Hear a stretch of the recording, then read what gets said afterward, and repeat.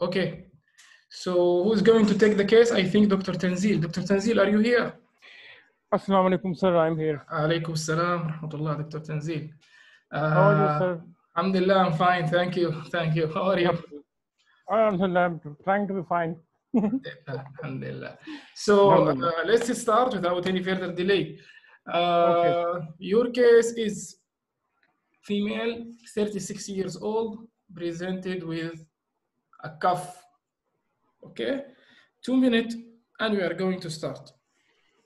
Her name is like Mrs. Sarah? Yeah, Miss Sarah. Okay. Okay, just 2 minutes, and we are going to start. It is station 5. Yeah, station 5. Station 5. Okay, sir. Okay.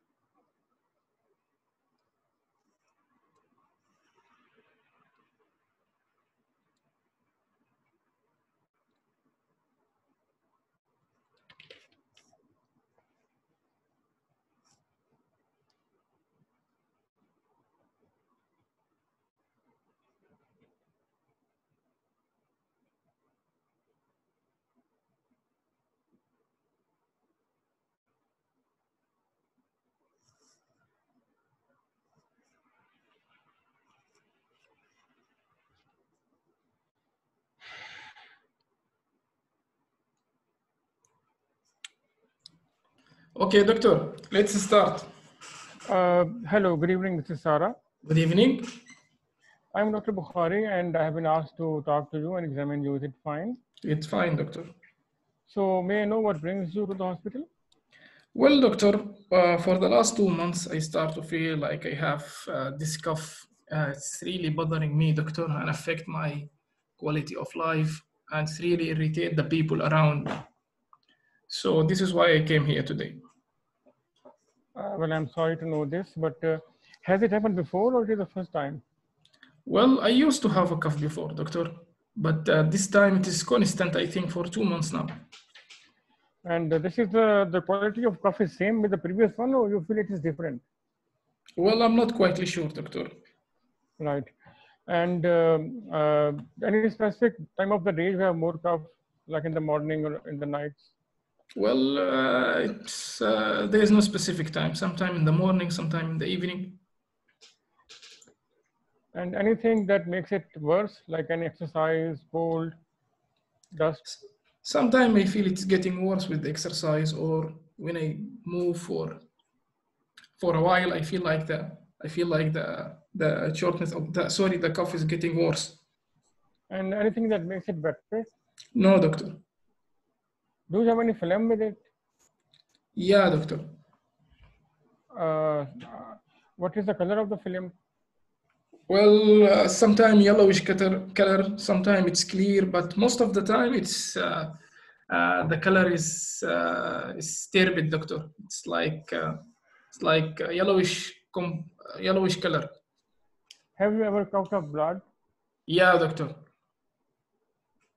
How much blood, and what is the color of that blood? It was clear blood, doctor. It's really frightened me, doctor, but it was, I think, a little amount, but it happened many times, doctor.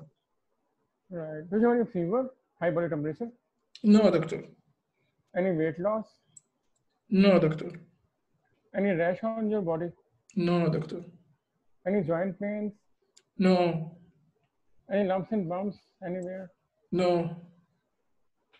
Right. Mrs. Sarah, are you allergic to anything? No.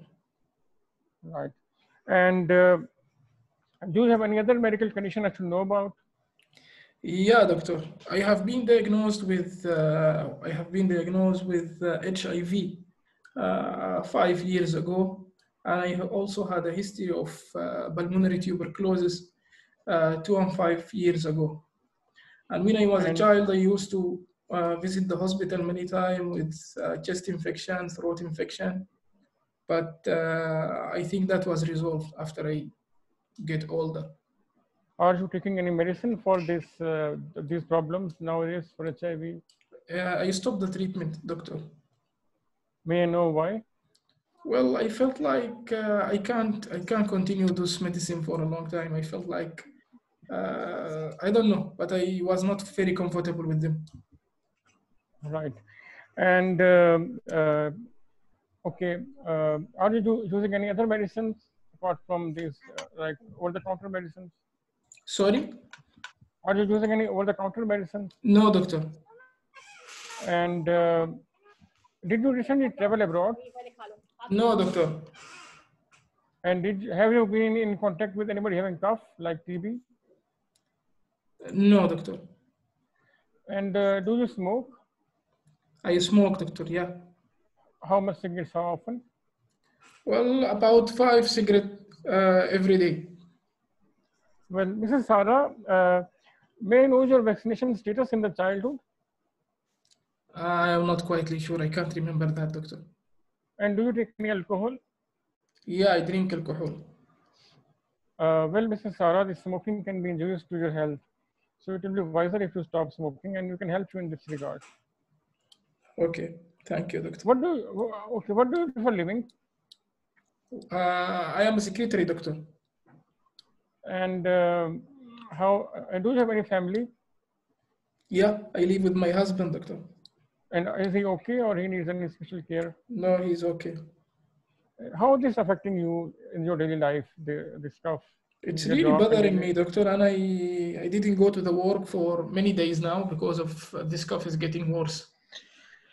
Okay, so Mrs. Sarah, now I will examine you. Is it fine? Yeah, it's okay, and 2 minutes remain, doctor. And do you have any pain anywhere? Sorry? Do you have any pain anywhere? No, doctor. So I will do a quick general physical examination, starting from the hands. Look for any nicotine staining or any. There is a clubbing in the hand. Clubbing in the hand, and I'll check the pulse. It's Then okay. anemia, jaundice in the eyes. Quickly, okay. lymph nodes in the neck. It's okay. And quickly I can come from the back and see, auscultate the chest quickly. Okay. What do you want? What do you expect? I expect some crepitations, post-crepitation with the changing with the cough. Okay. Okay. It is present. And I can the right lower lobe. Only right lower lobe. Okay. And okay. So, Mrs. Sarah, do you have any concern for me? What do I have, doctor? What's wrong with me? What's happening to me, doctor? Well, Mrs. Sarah, there can be few possibilities. Most likely, it seems that you have a condition called as bronchiectasis. I have what? Sorry, doctor. Bronchiectasis. Okay. Bronchiectasis. This might be linked to your childhood infections or the tuberculosis which you have had in your past. Now we need to do some test on you, on some X-ray and scan of your chest, and we need to involve the chest specialist to for the further management. And as I told you, it will be wiser to stop smoking at the moment because it can damage your lungs more. Okay. And meanwhile, I will give you certain antibiotics and certain other medicines to help you improve your symptoms. Okay. Can I do anything by my own to improve this cough, doctor? Yes, there can be few ways. Okay, There is your time is finished. Examiner question. What's your physical finding in this case? physical finding in this case is clubbing and the right unilateral force gravitations. These are the physical findings.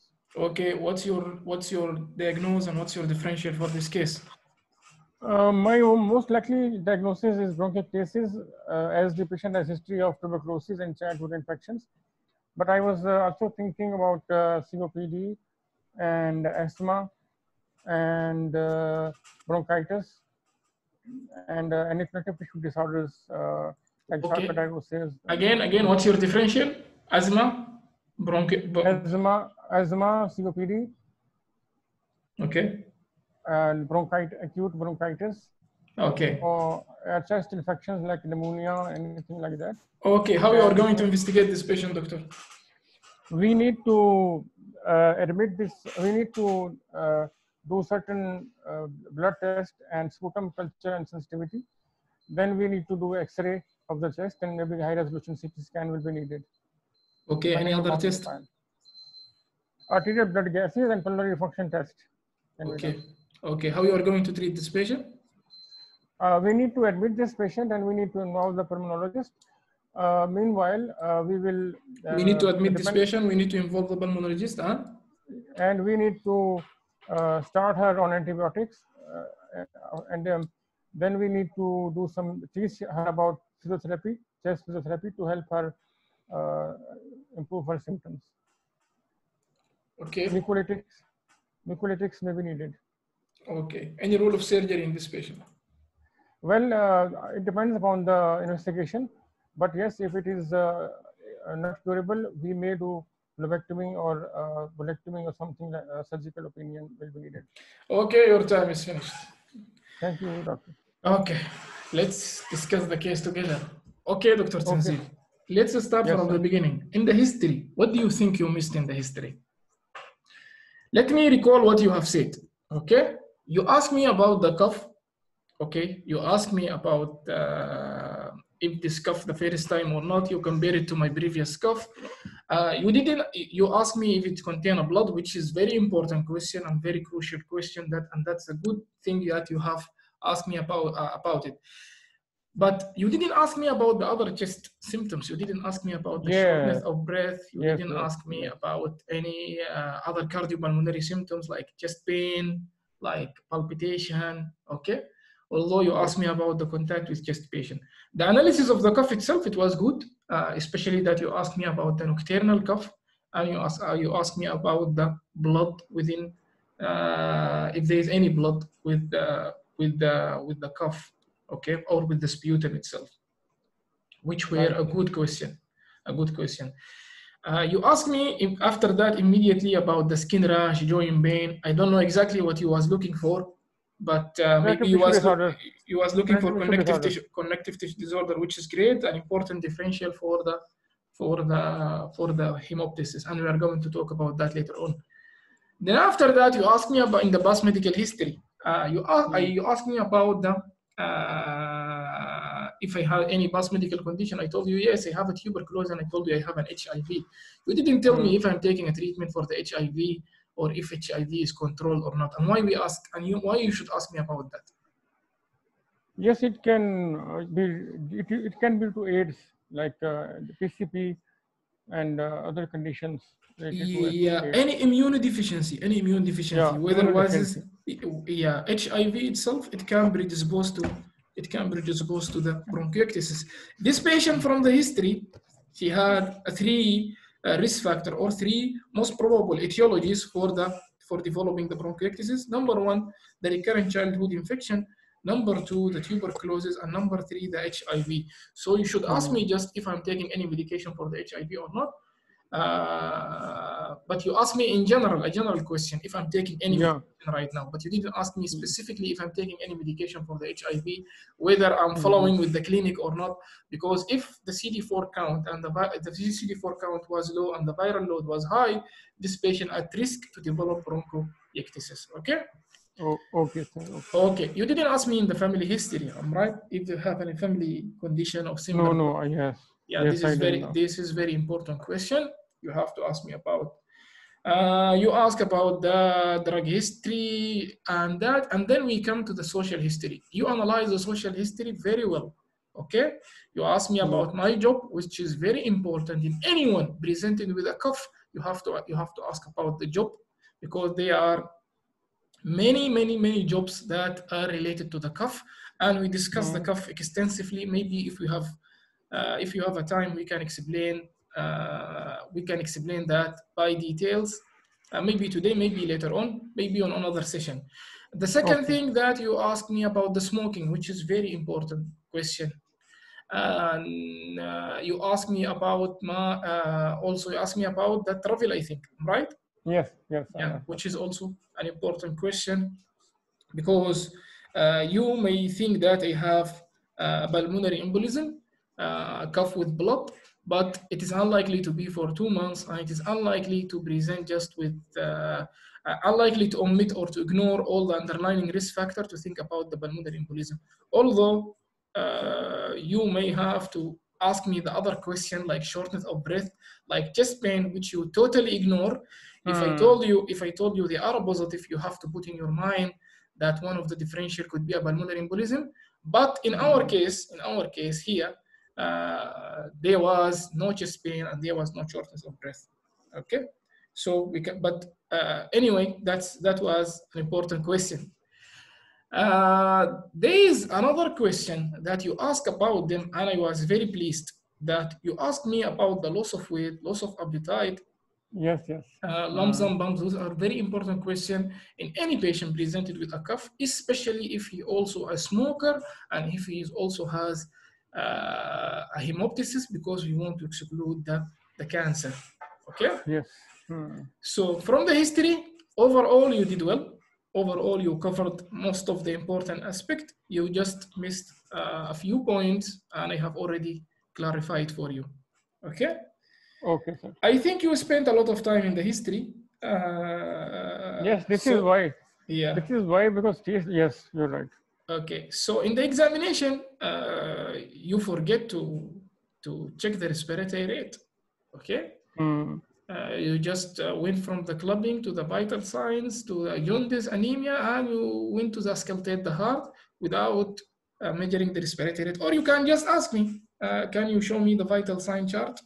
Most probably in the PACES exam, they are going to show you the vital sign chart from outside the station. Before you go in, before you walk in, Mm-hmm. they are going to print for you the vital sign chart, so you can just look at it before you go inside. Okay, but you have to Mm-hmm. tell the examiner, I would like to check the respiratory rate, or I would like to measure the respiratory, because there is no time to measure the respiratory rate. Okay, Right, right, that's right. it. The patient has usually the examination of bronchiectasis. Aside from the clubbing, you may find cyanosis if the patient was in respiratory failure. Other feature, if they are present, usually because of the underlying etiology that cause the bronchiectasis. But bronchiectasis per se, usually it doesn't cause other finding than the coarse crackles. Sometime in some patient, you may find that they have a wheeze also. In addition to the coarse crackles, you may Hmm. find they have a wheeze at the localized area of the bronchiectasis. You can find that they have also, in addition to the coarse crackle, they have a wheeze at the end of their expiration. The character of the crackles in the patient with the bronchiectasis, it's usually a coarse crackles. Usually Hmm. start with the inspiration, reach the peak during the midway during during the inspiration, and it also continue during the expiration. Okay, as you said, if the patient is cough, you can find that they become a little bit quieter, but they are not totally disappear. Okay, Hmm. Hmm. so in the examination, you got it. That was right. You have to look for the clubbing, especially if this patient is had a cancer. Hmm. And that's it. That's most important thing from the examination, because because this patient you have to examine the chest. There is no time to look for the I don't think the time will be enough for you to examine any other part of the body, but you did well in the examination side. Okay. Thank you, sir. Sometimes the patient may have a fever that suggests he's on acute exacerbation, or just the patient has currently an acute infection or exacerbation of bronchiectasis. But this is unlikely to appear in the exam. They are going to bring for you a stable patient who is afebrile with a pyrexia. Okay, let's go into the investigation. Or what is the concern of the patient? He told you, what do I have, doctor? Or can you explain for me the bronchiectasis? Okay, what is bronchiectasis? How we can explain it again in a non-jargon phrases or non-jargon words? It is the permanent dilatation of the air channels in the lungs. Yeah, that's it. This is very simple explanation to the patient. And you have to explain for the patient the etiology, why he developed the bronchiectasis. There can be few possible causes. Sometimes childhood infections can result in this, and sometimes certain infections, bug infections like TB, can also result, and HIV can also result in this condition. Okay. This is how to explain it to the patient. Okay, he asked you, can I do anything by my own to improve my condition? You already mentioned one of the things for me, that I have to stop the smoking. So you have to repeat it again for the patient, that you have to stop the smoking. Any patient with chest infection, any patient with chest disease, and he is a smoker, you have to advise him about the smoking. The second thing, you can tell him about the importance need of the vaccination. Okay. Vaccination. Okay. If you have to tell him that if you take the flu shot every year and another vaccine for the chest, for one of the chest organism or chest harmful germs, which is pneumonia vaccine, at least one, this is going to reduce the chance for you to have severe symptoms or worse symptoms. Okay. Right, sir. One of the things that the patient can do by himself is the postural drainage. They are some sort, you can explain for him that they are some sort of physical, some sort of posture and some sort of physical position you can take to improve your symptoms, and it can help you to get rid from this cough or from this productive cough, which is the postural drainage. Okay. Okay. Sir, okay. Then the examiner asks you, what's your differential for this case? What's the differential? If it is bronchiectasis, I'm going to mention for the examiner, it could be just simple and acute infection. It could be a cancer because it contains a blood and the patient is a smoker. So I have to mention for the examiner also again, it could be a cancer. It could be just a simple acute infection. And number 4, you mentioned for me COPD. COPD unlikely if the patient doesn't have symptoms for 2 years. Okay.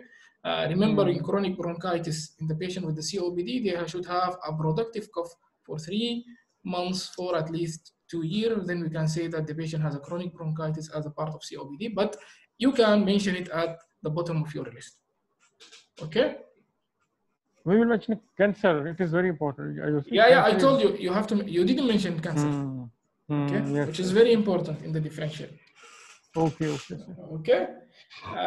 In the management side, you did very well, and in the investigation side, you did also very well, and we are going to explain the details of the management and details of the investigation. Right. Thank you very much, sir, for giving me a chance. Welcome, Dr. Tanzil. You did very well. I hope, inshallah. In this case, what will be a specific differential other than bronchiectasis and cancer? So, regarding cancer, should I ask regarding weight loss? Yeah. No weight loss. Yeah, there is no weight loss. Number 1, it could be acute infection.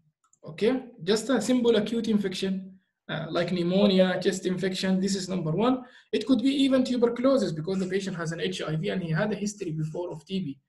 Okay, and this cough is a productive cough for 2 months now. Although he don't have a constitutional symptoms, he don't have an itis sweat, he don't have a fever, he don't have any loss of weight or loss of appetite, but it could be also cancer, it could be tuberculosis, it could be acute infection, and I can put number 4, it could be a COPD.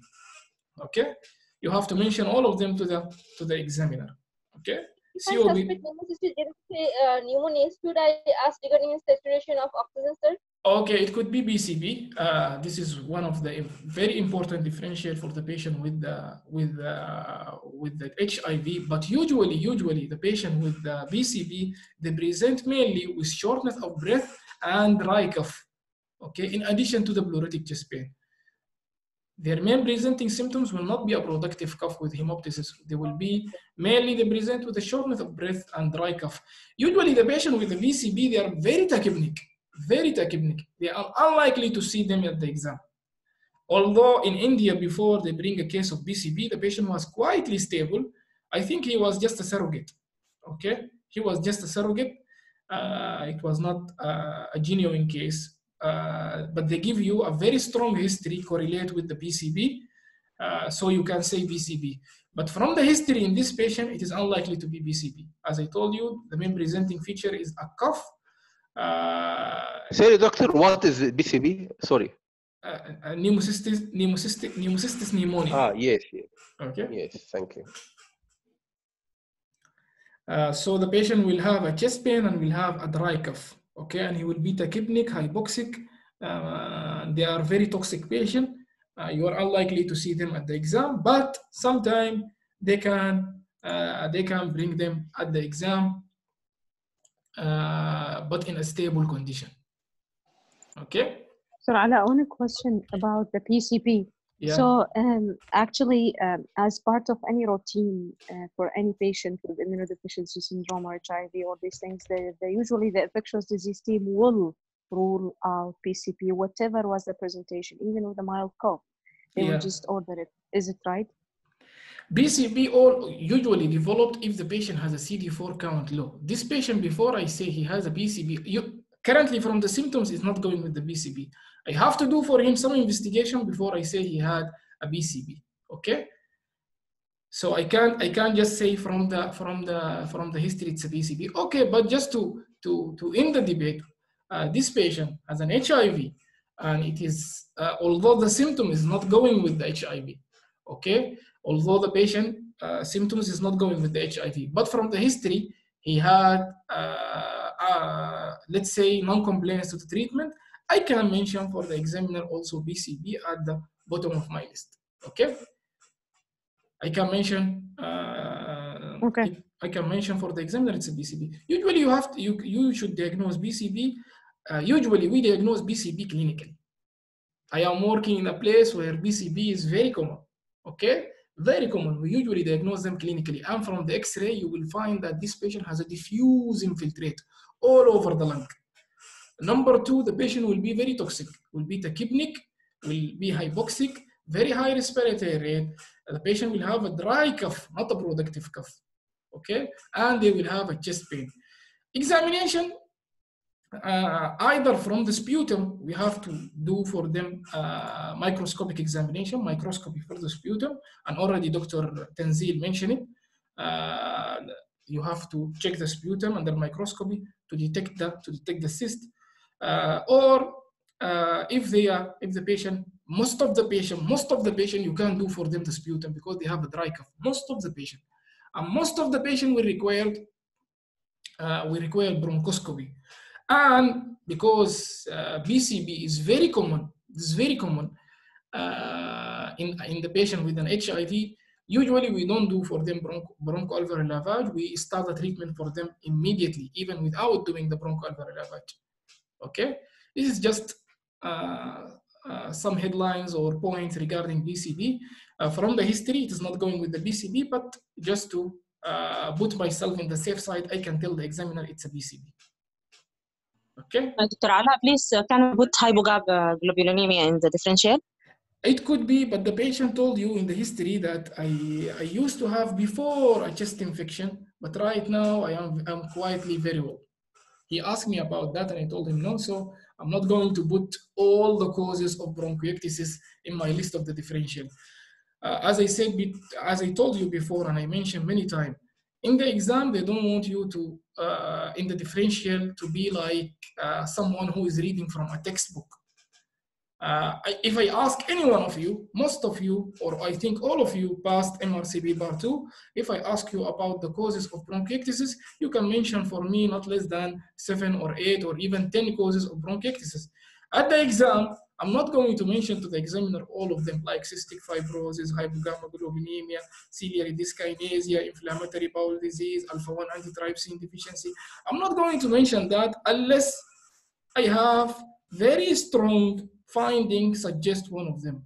So if I was in your place at the exam, I'm not going to mention to the examiner hypogammaglobulinemia. Because there is here recurrent history of recurrent chest infection and HIV also.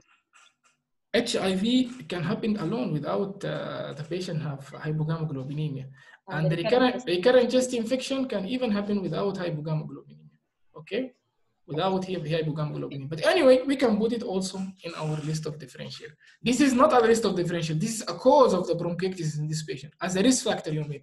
So this patient, we can say because of the tuberculosis, because of the recurrent chest infection in the childhood, because of the HIV, and maybe the reason behind the recurrent chest infection was hypogammaglobulinemia. These are the risk factor for having bronchiectasis, okay? But the differential, we have already discussed them. The infection, the acute infection, the TB, the malignancy, and we mentioned also BCB as one of the differential for the case. Please, Dr. Ala, can we put aspergilloma one of the differential in this case and also Kawasaki sarcoma? It can be. Both of them can cause hemoptysis, but again, the history is going very, very, very strongly with the bronchiectasis, okay? You can mention aspergilloma, it's okay, but it's very difficult to diagnose aspergilloma from the history alone. The patient with you mentioned Kaposi sarcoma, the patient should have a constitutional symptoms, and this patient doesn't have any constitutional symptoms. So just to put myself in the safe place, I'm going to tell the examiner it's a malignancy. So to repeat our thought, to repeat all the point that has been raised by all of you, if the examiner asks me what is the etiology behind the bronchiectasis in this patient, I'm going to mention all the 3 factors that I found it during the history. Number 1, the recurrent chest infection, and we said the recurrent chest infection, it could be because of hypogammaglobulinemia, although no investigation was done at that time. Number 2, it could be because of the TB. Number 3, it could be because of the HIV, okay? If the examiner asks me what the differential diagnosis for bronchiectasis, what is the differential for the bronchiectasis, it could be just an acute infection, it could be just a cancer, it could be BCB, it could be COPD, okay? Just remember, remember that the most common cause of bronchiectasis is the post-infection. Any patient who had an infection, he can, this chest infection can be complicated by bronchiectasis. This is the most common cause of bronchiectasis. Don't jump into cystic fibrosis, ciliary dyskinesia, yellow nail syndrome, Cartigner syndrome. Remember that the most common cause of bronchiectasis is just complication following a chest infection, okay? Whether it was TB, whether it was simple pneumonia, those are the most common cause of bronchiectasis in the clinical practice, okay? But if the patient give you from the history a very strong suggestive point related to the cystic fibrosis or hypogammaglobulinemia, you can mention them to the examiner. Okay. Dr. Ala, thank you so much for the things, all the things and the approach. You said about CD4, so you said the CD4 is low in this patient. How we should know in the history that this patient is from the non-compliance with the medication or just to... No, it is unlikely in the exam to give you the CD4 count. This is something that I'm telling you later on when you do your own investigation, you are going to find that the CD4 count is low, which is going with the BCB. But in the exam, I can't know if his CD4 count is low or not. Do we have to do it? Do we have to do it in If this the patient? Like we have... I was going to discuss the investigation. We didn't reach to the point of investigation yet. But any patient with HIV, there are two tests that you have to do it for them. Just once he step his foot inside your clinic, you have to check for two things: the CD4 count and the viral load. Okay, for every patient with HIV, it's similar to the hemoglobin A1C in the patient with the diabetes. If there is a test that I can use to monitor the patient with an HIV status, I have to check for CD4 count and the viral load. In this patient, I'm going to ask him: is he compliant to the treatment? Is he regularly following his condition with any clinic or with the HIV clinic? Those are the questions. If he did any blood test to monitor his condition, just a quick question to know if he's taking treatment or not, or if his condition is controlled or not. Okay. If you want to ask about CD4 count specifically, you can ask about it, but I don't think the time will be enough for you to go deep and dig deep into the HIV. You can ask the general question. After that, if you have a time, ask about the CD4 count specifically, if you want. Good evening, doctor. Should we ask about is there any other bleeding from the pus? Yeah, in the patient with hemoptysis, I'm going to explain for you the differential for hemoptysis and how we approach the hemoptysis. But this is a station 5. Okay. I believe if you got the diagnosis and it was something like bronchiectasis, I believe you have to go in the history very quick. There is no time to ask about all the symptoms. It could be a pulmonary embolism. Should I ask about all the risk factors from thrombophilia? There is no time. There is no time to ask about frothing urine, mouth sore, sore in private region, chronic diarrhea, and snoring at the night. The question which we have discussed before that can correlate to underlying risk factor for thromboembolism. Because this patient, his main symptoms was just the cough contain of blood. If it was pulmonary embolism, for example, the patient has a chest pain and shortness of breath, I have to ask about the symptoms related to thrombophilia, okay? But this case was clear case of bronchiectasis, chronic cough for 2 months with or without shortness of breath. 2 months is a chronic, it's a long period. In addition to that, in the past medical history, you find very strong points suggestive of bronchiectasis. I have to dig more in the bronchiectasis. There is no time to, I got the diagnosis. The diagnosis is very clear for me. Why should I keep looking for other causes? Why should I keep ruling out other causes while the diagnosis for me is very clear? I have to know the etiology behind the bronchiectasis. I have to take a time to examine this patient rather than looking for the other cause of hemoptysis. There is no time.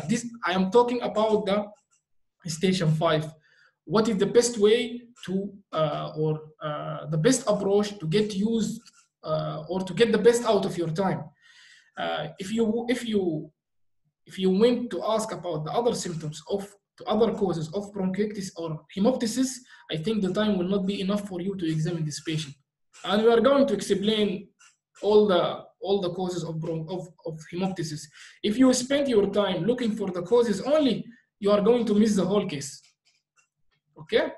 So for me, if this was my case, I'm not going to keep digging behind the cause. I have already got the cause of the hemoptysis.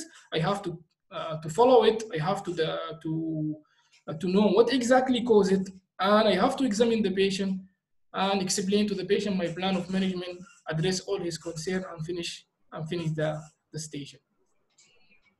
Sir, okay. In fact, the case is very lengthy. I started examination at 5 minutes. Okay, so by the way, it is very difficult. By the way, Dr. Tanzil, bronchiectasis at station 5 appeared in Ajman in the last diet. Okay? Okay. It was similar to this case, just the patient has one risk factor. He had recurrent chest infection during his childhood. This is what the only risk factor for the bronchiectasis. And he didn't present with a cough at the exam. He mainly presented with a shortness of breath but bronchiectasis per se appeared at station 5. Right. Okay. Okay, sir. Remember, I mentioned that before. I'm going to repeat it again. Sometimes in certain centers, they can bring for you a case from station 3, from station 1. You may get a case of bronchiectasis at station 5, and it happened in Ajman in the last diet. You may get a case of spontaneous bacterial peritonitis. It's a case of station 1, it's abdominal examination case, and it appeared many times over many centers in more than one PACES exam. This spontaneous bacterial peritonitis, a case of station 1, it can appear at station 5. You may get a case of neurology at station 5. You may get a case of peripheral neuropathy, diabetic peripheral neuropathy at station 5. You may get a case of cardio, aortic stenosis, for example, at station 5. It appeared in UK before. So, sir, I also got aortic regurg in session 5. Yeah, that you see, this is one of your colleagues also get a case of cardio at station 5. So don't always assume that your case in station 5 it will be one of the cases of case related to the endocrine or hematology or dermatology or rheumatology. Okay, you may get a case just from a chest case, abdomen examination case, cardiology case at station 5. Okay. Okay, sir. Okay, since we discussed the history, I think we discussed the history, we discussed the examination finding, we discussed the concern, we discussed the concern, and we could discuss the differential. Let's go into the investigation. Investigation, I'm going to do for this patient all the general investigation, the CBC, ESR, C-reactive protein, and remember that because this patient has a cough which is productive, I have to do for him sputum for MC&S, microscopy, culture, and sensitivity. This is very important for any patient who has a productive cough. And I have to do for this patient a chest X-ray. I have to do for him a CT, a pulmonary function test before I jump into the CT scan. Chest X-ray usually in the patient with bronchiectasis, you may find that the patient with a chest X-ray, the patient with bronchiectasis, they may have dilated and thickened airway. Sometimes the chest X-ray will not be enough for you to diagnose the bronchiectasis because the finding itself, it is not a specific finding for bronchiectasis. You may find sometimes irregular peripheral obesities. CT scan, you will find that this patient has, again, dilated and thickened airway.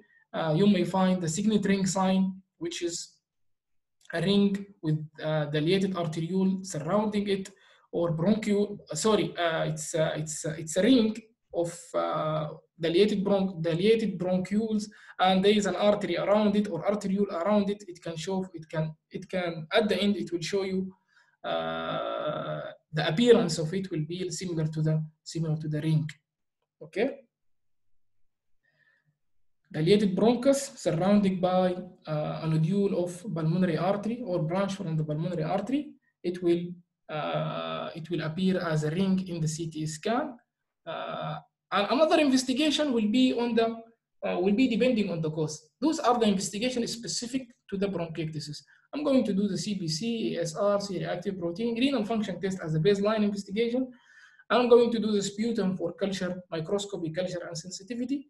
I'm going to do the chest X-ray. I'm going to do the pulmonary function test. In bronchiectasis, you are going to find an obstructive button. Forced volume, forced expiratory volume in the first second will be very low over the forced vital capacity. The end result will be an obstructive button. It will be less than 70%, the final percentage. And the final test is the CT scan. Those are the tests specific to the patient with bronchiectasis. Other tests depend on the case. For example, in this case, we have to check the viral load. We have to check the CD4 count. We have to check in the sputum.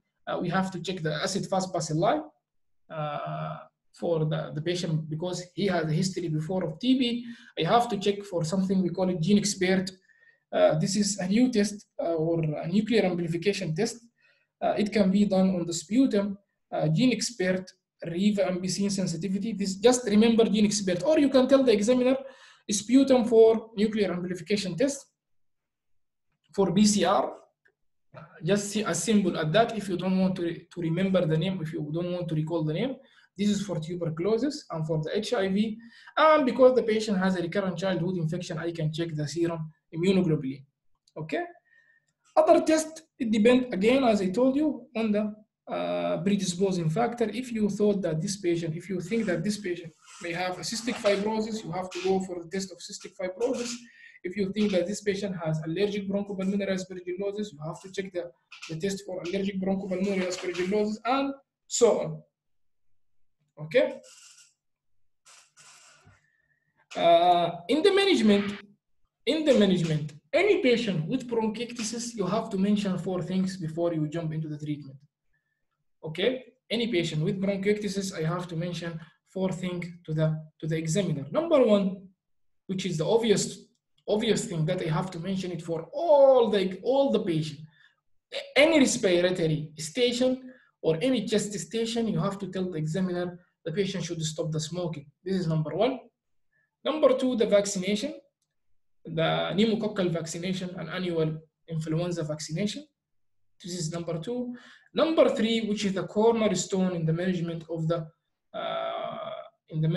bronchiectasis, I have to tell the examiner that the postural drainage or any other way for the airway clearance, any technique for the airway clearance, but mention for the examiner just for facilitation. Remember the postural drainage. There are many ways to drainage your lung or help you to get rid from the sputum. Remember just the postural drainage. And number 4, you have to tell the examiner the pulmonary rehabilitation program. It's a program intended to improve the exercise or to improve the exercise tolerance or the exercise endurance for the patient with bronchiectasis and other patients with COPD, improve their quality of life, reduce the pulmonary symptoms. This pulmonary rehabilitation program, the main component is the exercise component of the pulmonary rehabilitation program. There are other components in this program similar to the nutritional support, educational support, but remember to mention for the examiner the pulmonary rehabilitation program. Okay, so again, from the beginning, in the management, I have to tell the examiner to stop the smoking, the vaccination, the postural drainage, and the involvement in the pulmonary rehabilitation program. Okay? Then we are going to the specific treatment. I have to give the patient an antibiotic, short course of antibiotic, okay, for the patient with bronchiectasis. Short-term antibiotic, there is nice guideline. They have a guideline for which antibiotic to be chosen. We have the first choice oral antibiotic, either amoxicillin or doxycycline or clarithromycin. Okay. After you start the empirical antibiotic, you have to see the result of your sputum, the sputum microscopy and sputum sensitivity, and you have then to switch your antibiotic based on the sputum result or the culture result. Okay, the details of the antibiotic preference, what is the first line, what is the second line, I'm going to send it for you at the group. You can check them later on. I think the examiner is not going to ask you deeply or specifically about the antibiotic, but in any way you have to know them, just even for your own benefit and to put yourself in the safe side. Remember amoxicillin, doxycycline, and clarithromycin. These are the at the first line oral antibiotic. If the patient cannot take oral antibiotic or severely ill, we are going to give him intravenous antibiotic, either co-amoxiclav or piperacillin and tazobactam or levofloxacin. Okay. Again, I'm going to send for you the guideline later on in the group. Then, after the short-term antibiotic, we can give the patient long-term antibiotic usually we give the patient long-term antibiotic if he has 3 exacerbation or more per the year. We have to give him long-term antibiotic. We can give him nebulized antibiotic also as a long-term option. And again, there is a nice guideline for the long-term antibiotic. I'm going to share it with you in the WhatsApp group. Then after that, if the patient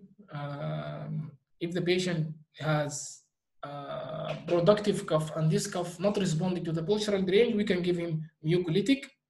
We can give the patient bronchodilator if he has shortness of breath, and we can, if the patient has any respiratory failure, we can put him in non-invasive ventilation. And the last thing is the surgery. Surgery indicated for the patient with massive hemoptysis, the patient with recurrent symptoms that is life, affect his quality of life, and it is refractory to the medical treatment. We have to do for them either lung resection, or the final and the last resort of treatment is the lung transplantation surgery.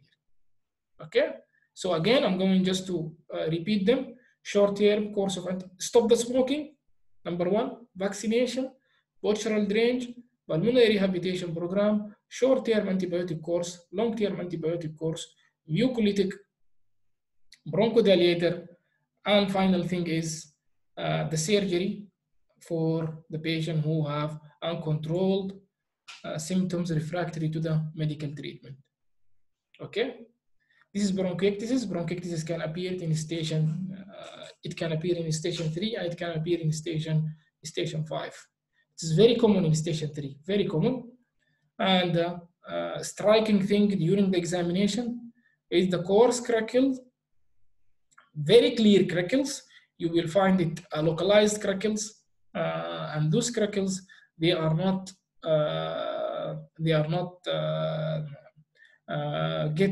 a little bit quieter once the patient cough.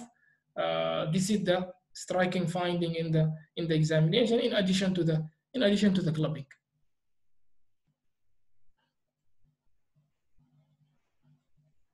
Even sometimes you may find that this patient has a vesicular breathing. He doesn't have any bronchial breathing. Okay, even the percussion, you may not find it that he has a dull percussion. You may find that it's just a area of resonant note. Okay, and plus or minus the wheeze, which sometimes can be present or associated with the crackles. Okay, any question in this case? So, Dr. Ala, you mean if inspiratory, expiratory crackles plus wheeze could be part of plus or minus wheeze? Yeah, plus or minus wheeze. Yeah. Okay. Yeah, but however, we have to have coarse crackles to say to be confident. Yeah. And it is very clear during the inspiration. Although the crackles, you may hear the crackles all along the respiration, during the inspiration, during the expiration, but it gets very clear during the midway between the inspiration and expiration. You will notice the crackles very clearly. Okay, and I think this is from the examination, this is the only thing that can help you to say this patient has bronchiectasis. If you miss bronchiectasis on the examination, you can only diagnose it by the X-ray and CT scan, and I don't think those at the PACES, they want to test your clinical examination finding. I think they will bring for you a case who have a clear crackles. If you miss them, you will miss the case, because there is no other way to diagnose bronchiectasis. Clubbing is not a specific thing for bronchiectasis. So even the productive cough, the hemoptysis, all those things are not specific for bronchiectasis. But the coarse crackles, in addition to the clubbing, you will put your first differential is bronchiectasis. Thank you, Doctor. Okay. Any question in this case? Before I mention for you the differential for the hemoptysis, what are the important cause of bronchiectasis PACES wise?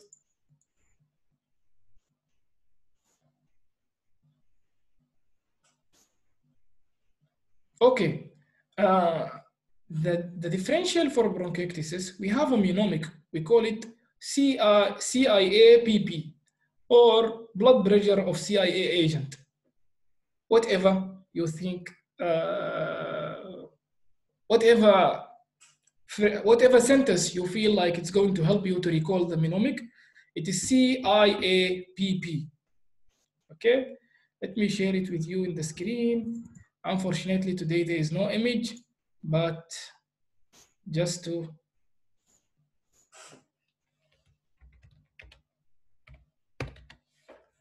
okay, CIA-PP. Okay, this is the mnemonic that cover all the important causes of the hemoptysis at the exam. Okay, the C for the cancer. Okay, the C for the cancer. The I for infection, either tuberculosis, aspergilloma, sometimes necrotizing pneumonia. But remember, please, tuberculosis, because it's the commonest cause of the commonest infectious cause of the hemoptysis. Okay, the A is for two things. Number one, autoimmune disorder, connective tissue disorder, like Goodbatcher syndrome, Wegener granulomatosis. And the second A is for anticoagulant. Okay. There are other autoimmune disorders in addition to the Wegener granulomatosis and Goodbatcher, like, for example, Behçet disease, idiopathic pulmonary hemosiderosis. But at the PACES, we will not think about them because they are even Wegener at station 3. It is not common, but just put it in your mind that some autoimmune disease can lead to hemoptysis. Okay, so the cancer, the infection, the autoimmune, the anticoagulant. This is very important if the patient is taking anticoagulant for a long time, and especially if he's taking warfarin, he's not following in the with his doctor, he's not following his INR regularly. He recently started taking any new medication, especially antibiotic. Think about the anticoagulant as a cause of the hemoptysis. Then the B from book. The B from book, either bronchiectasis or sometime exacerbation of bronchitis, acute exacerbation of bronchitis. It in the COPD patient, sometimes they may have a blood within their sputum. Okay, so the B for mainly for bronchiectasis or bronchitis, although it is not common like bronchiectasis. Okay. Also, the bleeding disorder like thrombocytopenia, Van Willebrand disease, patient with DIC, all of them, they may have also a hemoptysis. The final B, it is not common at the, the final B is pulmonary vascular disorder. Pulmonary vascular disorder, any disorder within the pulmonary artery, pulmonary vein, or pulmonary venous capillary, it can lead to hemoptysis. There are many disorders that can affect any one of them and eventually will lead to hemoptysis. Remember, the most important one is PACES-wise is the pulmonary embolism. But other important causes, like, for example, pulmonary arteriovenous malformation in the patient with hereditary hemorrhagic telangiectasia, for example, the patient with elevated pulmonary capillary venous pressure, patient with mitral stenosis. They may, patient with mitral stenosis, they will have, if the mitral stenosis was not controlled and progressed, it can lead to elevation in the pulmonary venous pressure, which eventually can lead to hemoptysis. And I saw a patient with mitral stenosis, they have hemoptysis. Okay, pulmonary embolism and pulmonary arteriovenous malformation. Just overall, remember the pulmonary vascular disorder. Pulmonary vascular disorder. Pulmonary embolism, number one, a problem within the pulmonary vein or a problem within the pulmonary capillary, the pulmonary capillary, or within the any malformation within the artery and the vein, and sometimes a problem within the artery itself, pulmonary artery or even the bronchial artery. The patient, if he had an aneurysm and this aneurysm ruptured at any time, he may have a hemoptysis. Okay? If you just want to ignore all that, remember the pulmonary embolism. Okay?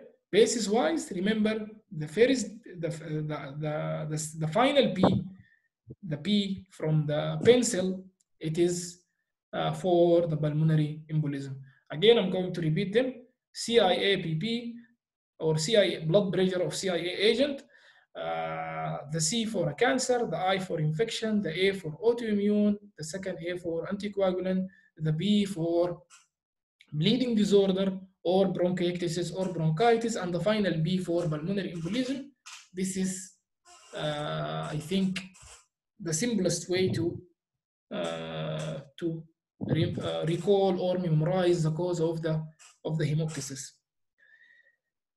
If we want to discuss the cough, and I don't think today is a suitable day to discuss the cough, but remember that if the patient main presenting symptoms was a dry cough, not a cough with a sputum and contain a blood, which is hemoptysis. No, if the patient has a dry cough, the differential and the dry cough was the main presenting symptoms. The dry cough was the main presenting symptoms. It was not the associated symptoms, like the patient did not present with a shortness of breath or chest pain in addition to the cough. No, the patient has mainly cough, plus or minus the other things. The causes of dry cough, we call it beige, IS, or beige is.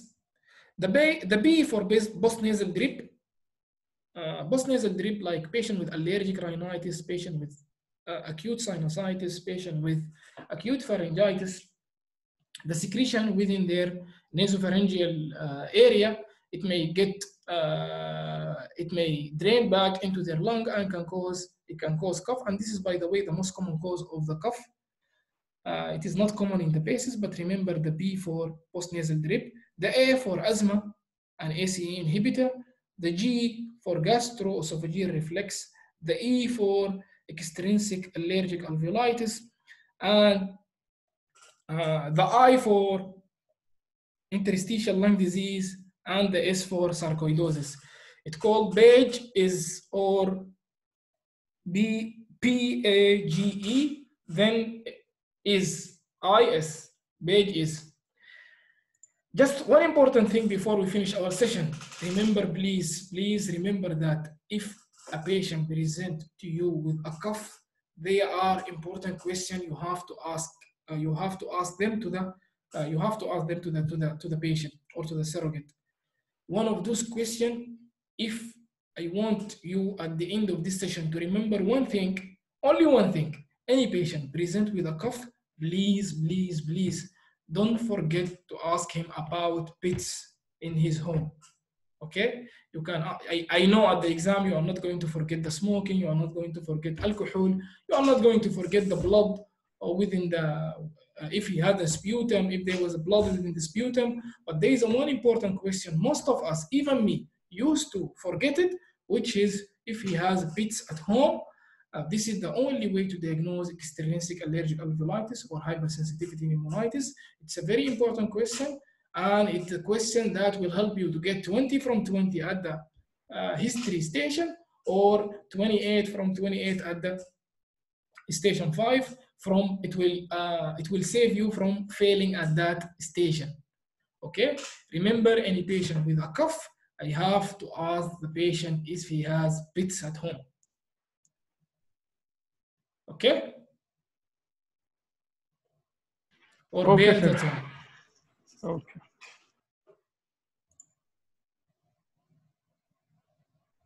Okay, is it clear? Yes, sir. Alhamdulillah. Thank you, sir. Please, can you repeat the differential for dry cough? Differential for dry cough, it's called beige, white paper, beige. Okay, the P for post-nasal drip, it is not common at the PACES, but it's the most common cause of the cough, dry cough, in the clinical wise. Okay, it's a post-nasal drip patient. We have allergic rhinitis, acute sinusitis, acute pharyngitis, and he may have a dry cough. Okay, the A for asthma. Also it for ACE inhibitor if the patient recently start taking ACE inhibitor. The G for gastroesophageal reflux. Remember, asthma and gastroesophageal reflux, both of them can cause nocturnal cough. The E for extrinsic allergic alveolitis. Extrinsic allergic alveolitis, we put it as a separate cause of dry cough, although extrinsic allergic alveolitis, it's one of the causes of interstitial lung disease, but we put it separately because it's very common at the PACES. We want extrinsic allergic alveolitis to be in the mind of all the candidate, so they will not forget it if they got a cough case at the exam. The I for, this is beige. Beige is, okay? The I for interstitial lung disease. Any cause, any condition that lead to interstitial lung disease can cause a dry cough. Patient with idiopathic pulmonary fibrosis, patient with connective tissue disease like systemic sclerosis, rheumatoid arthritis, dermatomyositis, patient who is taking drugs such as nitrofurantoin, patient with occupational lung disease like pneumoconiosis, asbestosis, berylliosis, all those conditions, all the interstitial lung diseases can lead to dry cough. And by the way, hypersensitivity pneumonitis or extrinsic allergic alveolitis, it's a part of interstitial lung disease, but we separate it from the interstitial lung disease because it's very common at the PACES. The final one is the sarcoidosis. Sarcoidosis, S. Beige is the S for sarcoidosis. Again, sarcoidosis, it's one of the causes of interstitial lung disease, but we mention it separately because it's very common at the PACES. And I think we discussed sarcoidosis before in one of our previous sessions. Okay, thank you. Okay, you're welcome.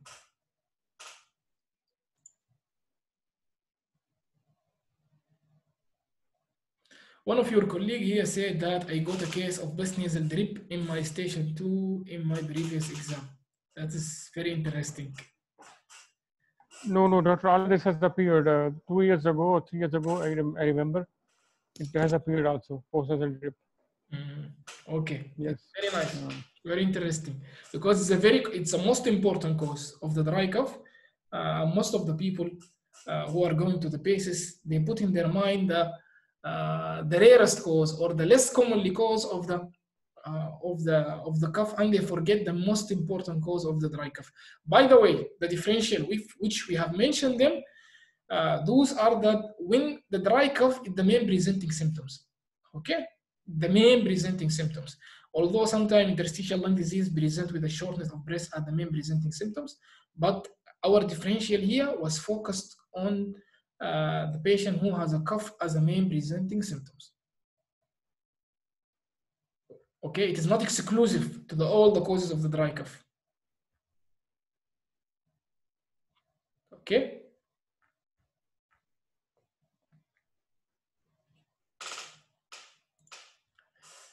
Okay, if there is no question, we are going to stop here. Thank you everyone for listening to me. Thank you very much, sir. You are Thank welcome. you very much. You are welcome, Dr. Tanzil. Thank you everyone. And again, this session is going to be uploaded into the YouTube channel. Thank you everyone, and see you, or inshallah, Thank you very much. we will have soon another session soon enough, or in the near future. Thank you, Dr. Rana. Thank you very much. You are welcome. You are welcome. Okay. Good night, everyone. Good night.